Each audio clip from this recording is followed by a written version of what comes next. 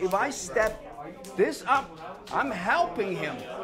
If this is in the front, turn, I already lose my symmetry. But if I here, I stop that arm a little bit better because now I'm going in.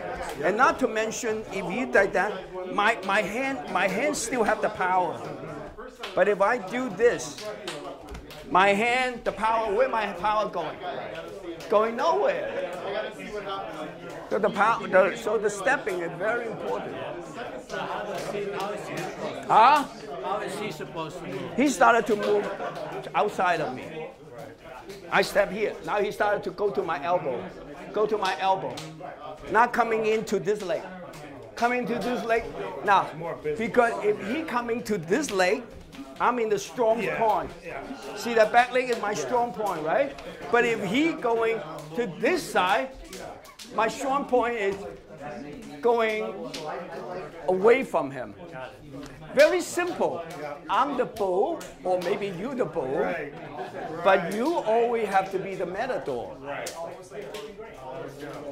Yeah. If the